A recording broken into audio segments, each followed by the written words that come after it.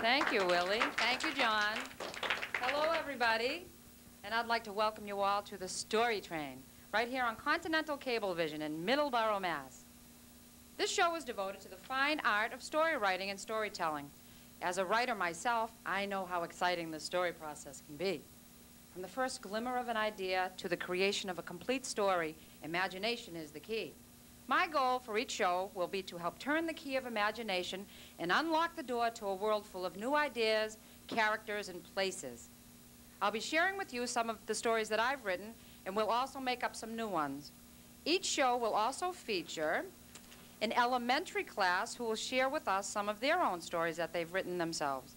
At the end of each show, we'll have time to try new ideas and make up more stories. Everyone who hears this show is welcome to participate.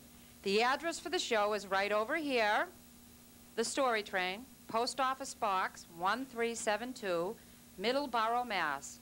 02346. This is for everyone to write in stories, ideas, and pictures. So please remember to put your name and phone number on everything you send in case I want to call you, in case it's something I might want to use on a show in the future. So I love mail, and I'd love to hear from you. So please send in something. Now, for today's show, my guests today are Mrs. Carol Damon's 4th grade class from the HB Burkland School. But before I go any further, I would like to introduce Mr. Sawyer, who is the vice principal at the Burkland Elementary School. And he's going to talk a little bit about using your imagination and to make up stories and how important being creative really is. Mr. Sawyer, please.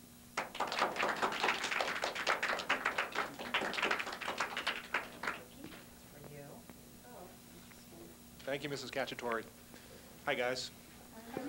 Hi, all right. Well, I'm happy to be here today because I'm really excited to see what kind of stories you guys have written for us today.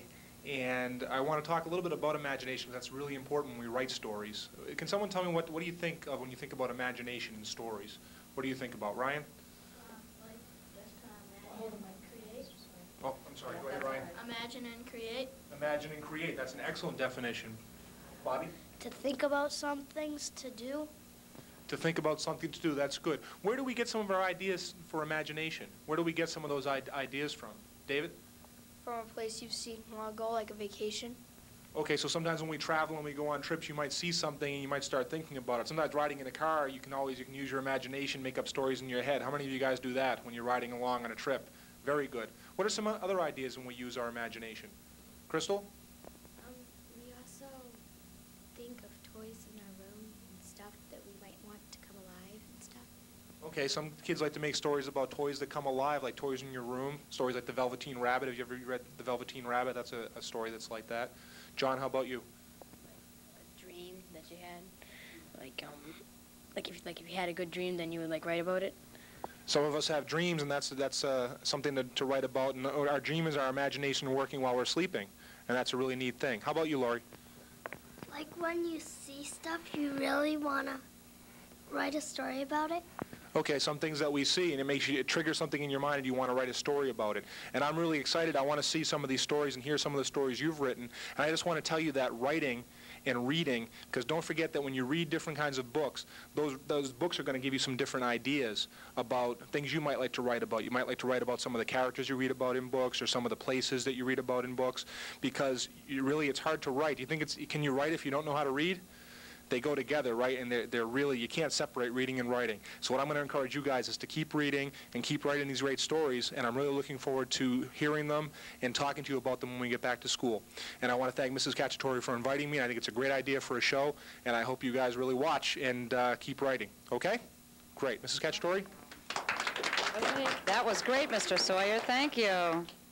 Okay, now, kids, I guess I'd just like to talk to you for a couple of minutes. I've brought a couple of my stories that I've written that this class, Mrs. Damon's 4th grade class, has kind of given me ideas to do. And thank you, John. But first, I'd like to point out our board here. The name of the show is The Story Train. All aboard the Story Train. There's the 3 I's in every story writing. And I would like to tell you, I've put them on the board here so that you can always remember what they are. Remember the 3 I's. Imagine an idea. That's using your imagination. To begin with, you have to use your imagination. Then you include some characters. Anything, whether it's a dog, it could be a flower, could be a bird, could be a little girl, could be whatever you think it should be. And then you have to invent a plot. And you have to decide where your characters are going to go. And that's the idea for the story train, because your imagination is conducting you on your journey. You can go anywhere as long as you use your imagination. It can take you to Tibet, it can take you to China, it could take you right outside your back door, or in your own bed. Wherever you want to go, your imagination will be what brings you to the end of the story. So those are the 3 I's in story writing. It doesn't matter always if you have good grammar. Sorry, Mrs. Damon. That isn't always the most important thing. When you're first writing a story, the most important thing is to think up and use your imagination, and then everything else will come to you. All the writing, you can always fix that later. What you want to do is make up a picture in your mind, use your imagination to get the story, and then you worry about your handwriting and all that stuff afterward. So first, I'm going to share with you a story that I wrote about 2 years ago, and I'd like to share it with everybody out there. Mrs. Damon's class has heard this story, and they really liked it, so I'm going to read it again. Excuse me. John, would you? Thank you.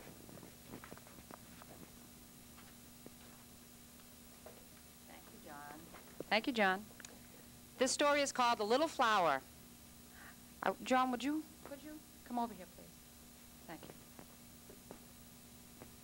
I like to use my hands when I talk.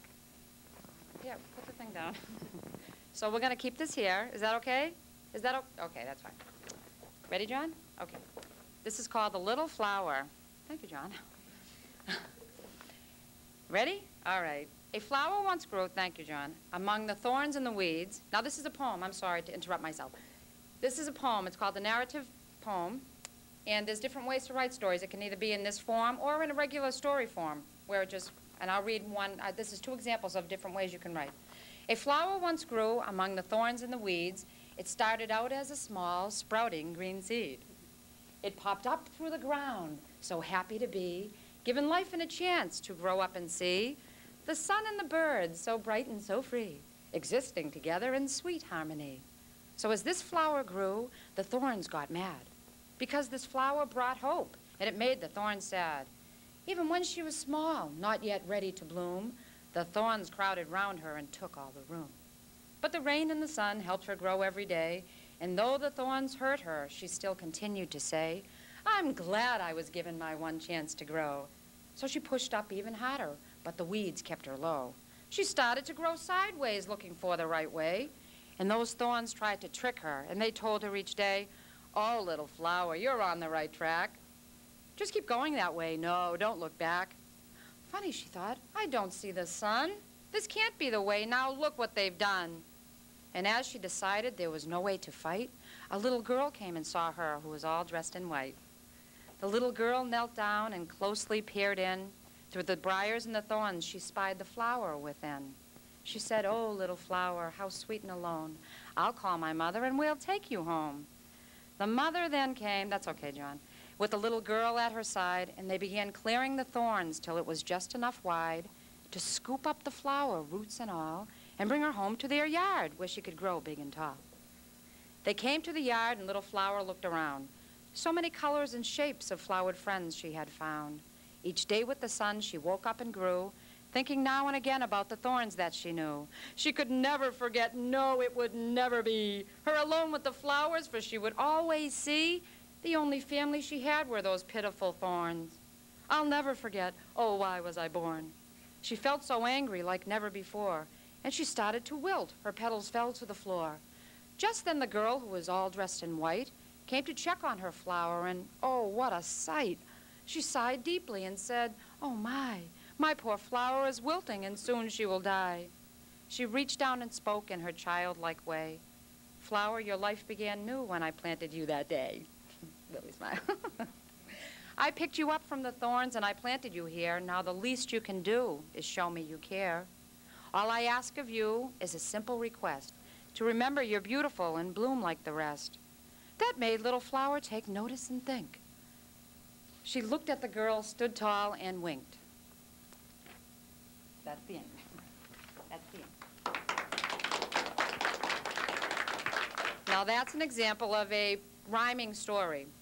It can be that way. You can write a story that way. That's a poem. Or you can write a story in a regular way, like when you read in a storybook. What I brought here were some pictures from, and I have classrooms, other classrooms that draw pictures of the stories that I write. This is from Mrs. Benninghoff's. I hope the light can see that, Mike. No. Well, Mrs. Benninghoff's class has been very nice. It's the first grade class, and they always let me come in, and I read my stories, and but I guess the light won't be able to pick these up. But anyway, little flowers, crooked flowers, and things like that. Okay, so what did you think of the first character? What did you think of the little flower? I know that go ahead. Thank you. Oh, I'm sorry. Go ahead. The first time that I heard it, I thought that the flower was going to wilt and die. But you surprised me through the end. So. Oh, did you like that ending? Yes. Was that a good ending? Yes. Better than to have her just yes. wilt away and die and Yes. crumble up and be done. Okay. Go ahead, David. When the thorns would all crowd around her, I guess they kind of felt a little jealous because she was going to grow up to be tall and beautiful, and they would just be thorns. That's right. Oh, good thinking. That's the thought that I had. Exactly. Thank you, David. I thought when... What's your name? I'm sorry, Bobby. Okay. Let's all say our names when we're talking. Go ahead, Bobby. My name's Bobby, and I thought, like David said, that when the thorns were going to crowd up on her, that the thorns might go through her Right. and kill her. And kill her so that she couldn't really make a life for herself. But she decided that... What did she decide, Ryan? That maybe that she would get saved one day, Yeah. and someone would help her. And that's what happened, because she just thought that maybe it would really happen, Yeah. and she really tried to get out. Right. But they just pulled her back down some more. Go ahead. I agree with you. I think you should keep your mistakes and stuff because you might want to use the idea later in the story. Absolutely. When you're writing a story, now that's a good point, Robert. When you're writing a story, I'm sorry, that's a good thought, Robert. When you are writing a story, to keep your first draft, because you might always want to go back and decide that you might want to use a little piece of it as you go along. Yes, Laurie? I thought that when the thorns were going around her, that the flower would probably die because they were taking all the sun, the rain. Right. But she lived.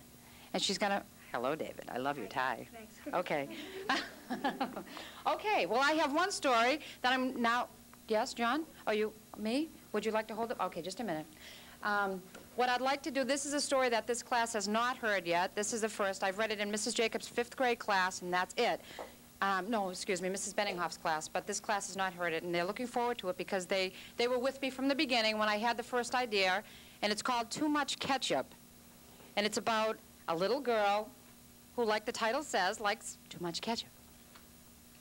So, John, thank you. I didn't know. Okay. Here we go. Do you want me to hold it? You can, but you got to hold it up high enough. Okay. Here we go. Ready? All right. This is Too Much Ketchup. Once upon a time, there was a girl named Maggie. She was 8 years old and in the 3rd grade. Maggie liked school, and she liked her teacher, Mrs. Bellevue. She especially liked math. It was her favorite subject. Class, who can tell me how much 5 times 3 equals? Asked Mrs. Bellevue. Maggie's arm was up in a flash. She knew that answer, and that's why she just loved math. At home, Maggie had a black and white dog named Max. Every day after school, Maggie and Max played keep-away. She tried to teach Max tricks, but he just didn't want to listen. He kept running all over the yard. He was just glad to have someone to play with. And Mom said, Max misses you so much when you are at school. He just wants to play. Maggie had a little brother named Brendan who was 3 years old. He got into all her crayons and toys, and he never listened to anything she said. I guess he just missed me, too. That's why he doesn't listen to me when he runs all over the house and makes a mess everywhere. He must be lonely, thought Maggie. All in all, Maggie was a happy 8-year-old. She even liked her little brother when he was sleeping. But there was one thing that she liked even better than that. What's that? Maggie loved ketchup. Not just on some of her food. Oh, no. Maggie wanted ketchup on all her food. Maggie, said Mom, I've made some wonderful fried chicken. Sounds delicious, said Maggie. I'm starving. Let me get the ketchup. Ketchup again, said Mom. Come on, Maggie, try just one piece without ketchup. It tastes so good.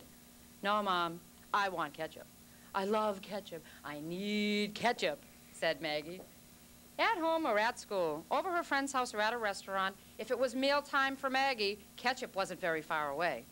At Luigi's, their favorite Italian restaurant, it was the same. Giuseppe, the waiter who talked funny, knew Maggie and her family because they came in there quite often. May I take your order now, please? Asked Giuseppe. Yes, Giuseppe, said Mom. I'll have linguine with white clam sauce, please. I'll have eggplant parmesan, said Dad. Oh, and Brendan will have a cheeseburger, said Mom. Then Giuseppe turned to Maggie and said, and then are you, Signorina, telling me you don't want the ketchup on this day? You would make me so happy. I would like... Maggie thought for a moment while all the grown-ups listened and waited. A salad, with ketchup, of course. A grilled cheese sandwich smothered in ketchup, and a side order of potato salad completely covered in ketchup, please. Mamma mia, said Giuseppe. Signorina, I will bring her you what you ask her, but I don't think you are gonna like it. You know, blame Giuseppe, okay? Maggie nodded her head yes. Then she said, oh, Giuseppe, one more thing. I would like a hot fudge sundae for dessert, please. Oh, no. Maggie paused and said, but you can just bring out the whole bottle of ketchup for that. All the grown-ups shook their heads and said, Giuseppe walked away, shook his head, and said over and over, Mamma mia, Mamma mia. It was the same for Maggie at school, every day at lunchtime. Maggie, asked Allison, why do you use ketchup on everything? I just love ketchup on all my food, said Maggie. Even on chicken soup, asked Liz. Even on turkey sandwich, asked Shelley. Even on cereal, bacon, cinnamon toast, and pork chops, asked Lisa. Yes. Sorry. Yes, said Maggie, on everything. I love ketchup on all my food. So her friends all laughed at her. One day at school, there was a new girl in class. Mrs. Bellevue, Maggie's teacher, said, girls and boys, I'd like you all to meet Amanda Ranger. She'll be in our class from now on. Want me to hold it? You got it. The new girl's face was red, and Maggie smiled at her. At lunchtime, the new girl sat over in the back of the cafeteria by herself. She was eating a sandwich that she had brought from home. Maggie and her friends all whispered about the new girl. I wonder where she lives, asked Allison. I wonder where she is from, asked Liz. I wonder what game she plays, if she has a nice mother. I wonder what she brought for lunch, asked Maggie. It was decided that Maggie should go over and ask the new girl to join them. Why me, asked Maggie. Allison, you go. I'm eating my lunch. I just love tuna fish and ketchup sandwich. That is a terrible thing to eat, Maggie, Allison said. Nobody I know eats like you. I'm moving. I can't sit here anymore. Allison picked up her tray and moved over to the next table. And then, so did all the other girls at the table.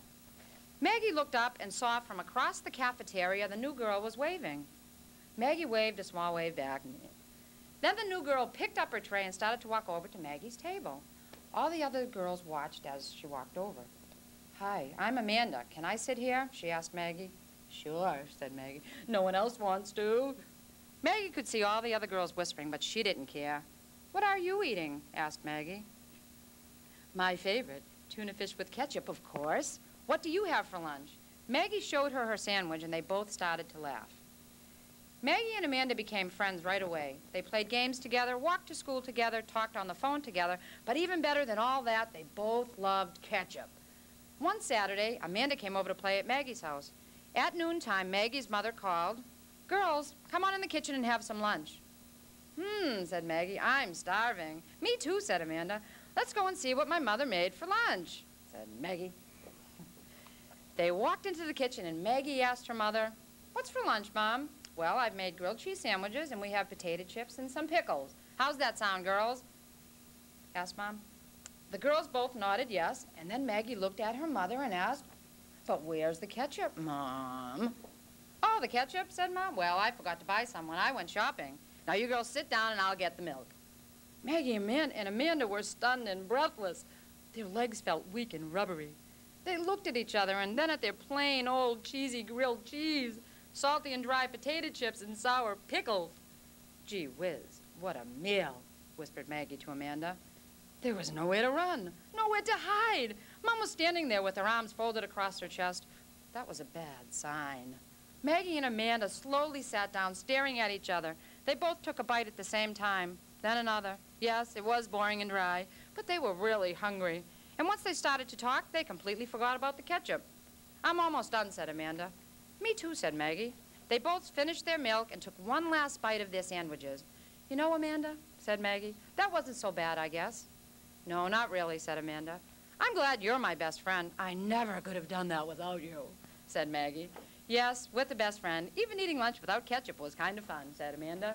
The end. Oh. Hi, Willie.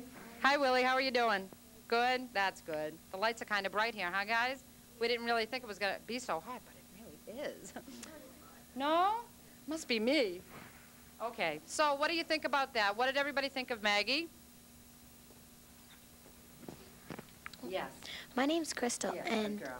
I thought at the end when they were saying that that was like their best, they liked each other because they couldn't have done that without Each other. And it reminds me of some of my friends. Well, that's good. It's nice to have a best friend, isn't it? Yeah, it is. You can do all kinds of stuff together that you wouldn't be able to do with strangers. Right. Right? Right. Yes, David. Yes, David. I thought that it reminded me of the book Chocolate Fever because he loved chocolate and everything. Oh. So one day he ends up with these big spots on him, and they ended up being chocolate. Really? So he was turning into a human chocolate bar. So Imagine that. Maybe Maggie will do a big ketchup bottle. Okay, Bobby. That you can never go through anything without your friend. Right. That's the moral of the story, I guess. Is the moral that you really need your best friends, and your friends are very important? Yes. Yes? Kristen? What do you think? Yes? Yeah. Good girl. Go ahead, Ryan. My name's Ryan, and I think the same with Dave, but the only thing that happened is because Henry. Henry? Yeah, that's his name. Okay. And when he ate too much chocolate, and he had like freckles all over him, but they were made out of chocolate. Right. Yeah, that's what David was just talking about, that story. And there was this guy Mac, and there was robbers, and they're trying to get the fur and stuff like that in the car. But you thought that this story was a best friend is really important, right? Yes. Yes, Shane, go ahead. Go ahead, honey. I thought in the book Chocolate Fever. Chocolate fever. So why don't we, anyway, we're going to move right along into the next segment of the show. And the next segment is because we're going to have these wonderful readers come up and talk about their stories. And we're going to do that right now. Who is first on my list? Let's see. I have Shane. Everybody clap for Shane. Why don't you have a seat there? I'm going to get a little, John, let's see. Where's, yes, please, Mr. Sawyer, thank you. I feel like Oprah. Okay, let's see. Shane, you want to stand up and come on? Oh, let's do that this way. You're going to go on that side like we practiced this. So this is, we're going to try and do our very best. Okay, Shane. Shane, what's your last name, Shane? Tell everyone your name. Say, My name is Shane Paquin. Okay, you can look out there at the camera. Say hi, Mom. Hi, Mom. Okay. Okay, what is the name of your story? Now, let's just say one thing. Mrs. Lisa Rizzo, who's over there, she helped out with the children doing their stories here. She's been a wonderful asset to the entire community. And we would like to thank her very much for helping the kids out with this, because without her, we wouldn't have these wonderful illustrated stories. And the teachers. Okay, Shane? Yes. Good. Very good. Very good. Okay, Shane, and the name of your story is? Thrilling Thursday. Thrillin' Thursday. Okay, would you want to turn it and you read it, and I'll hold this for you. We'll go this way. Okay, there. One night around 8 p.m., there was a strange noise. It sounded like birds in the night. So I got up out of my bed. What a sight I saw. It was elephants with wings flying everywhere. They were jumping from rooftop to rooftop, waking everybody up. Now, this is the first time for the rest of the class to hear the story, right? Okay, they've taken these stories over to the kindergarten over at Lincoln Lynch. And that's the only audience that they've had is the kindergarten students. And to keep them steady, they were flapping their ears. Okay. I'd never seen such a thing, but I was. But I was. With all those elephant noises, I could hardly sleep, but I did. Oh, that's beautiful. The next Thursday, there were mice flying on pieces of cheese. But I was ready. The end. That's so cute. That's wonderful. The end. Shane, you have wonderful colors throughout your story. What was your inspiration for these colors? Well, Now, what is this? This is wallpaper? Is this wallpaper? That's like stick-on plastic wallpaper. This is like gold ribbon. Right. And this was like a dog collar thing. Oh, well, this is a very pretty page. This is a very pretty page. And let's see, let's go back to, yeah? Okay, you have to work, okay. That's very good, Shannon. Thank you very much. Okay. Yeah, that's good. Thank you. Shane Paquin. Clap again. Thank you, Shane. All right, who's next on my list? Let's see. Kristen. Yes, please. Yeah. Oh, what's your, I'm sorry. Crystal. Crystal has a question. What gave you the idea of the story? Yes, that's a good idea. Shane, what gave you the idea for the story? Well, I was flipping through some books, and I found this book. The title of it was Tuesday. And it was about frogs flying on lily pads and pigs with wings. Imagine that. See, and you use your imagination, and look what you came up with, that beautiful story called Thrillin' Thursday. Wonderful. Now, how many books have you written so far, Shane? 6. 6 books. Imagine that, boys and girls. Okay, Crystal, are you ready, Kristen? Kristen Walker, ladies and gentlemen. Okay. Now, say your name and look into the camera and say hi. Say hi. My name is Kristen Walker. Say hi, Mom. Come on, baby. Hi, Mom. All righty, and we have your book. We have your book here, and it's called Little Bear, What Will You Wear? Little Bear, What Will You Wear? Here we go. Off into an adventure. One day, Little Bear woke up and could not decide what to wear. Then he finally decided on wearing jeans and a sweatshirt. The next day, Little Bear had the same problem. Then he decided on wearing a t-shirt and shorts. The next day was a Saturday. His mom got up early to go shopping for some clothes for Little Bear. After that, Little Bear always knew what to wear. Very good. We can clap after the story. We can clap after the story, and then we'll just ask a couple of questions. Does anyone in the audience have any questions for Kristen? Oh, good. Let's go in the back here. Kelly? How did she get the idea from the story? Okay. How did you get the idea for the story? Well, in our class, we had a friend, Kim, that moved, and she had the same title, so I decided I might as well use the same title.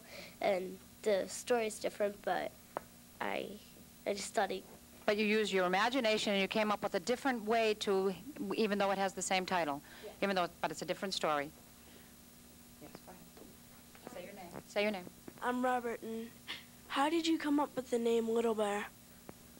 That's what I think that was what she had just said. There was a girl in her class. Go ahead. I know it's like the name of the title, but why did you name them the same thing as on the title? Because she thought it was she liked that name so much that was the name she wanted to have for her story too. You could do that sometimes. You're going to hear something that people are talking about, and we all share a common ideas and stuff like that, but we have to make up our own stories, even though we might come up with the same names sometimes for different things, right? Right. I have a question about the picture above. This picture here? Who is that supposed to be? this one right there, that is supposed to be a picture of Little Bear. And look at the wonderful fur she used for this. This is really pretty and soft. Very nice. Okay, Kristen. That was wonderful. Kristen Walker. Thank you. What time? Okay. And I have time. I have Next on my list, Jason Pratt.